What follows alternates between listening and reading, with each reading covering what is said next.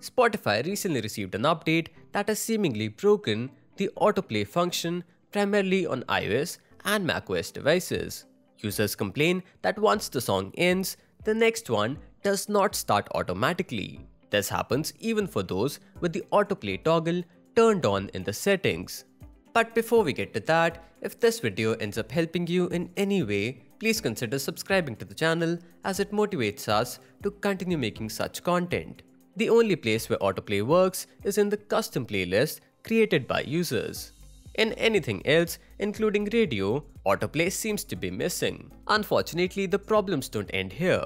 There's another bug that is preventing users from skipping songs even if they have a premium subscription. When they press the skip button, the song starts all over again or just pauses. Sadly, the Spotify team has not yet acknowledged these issues.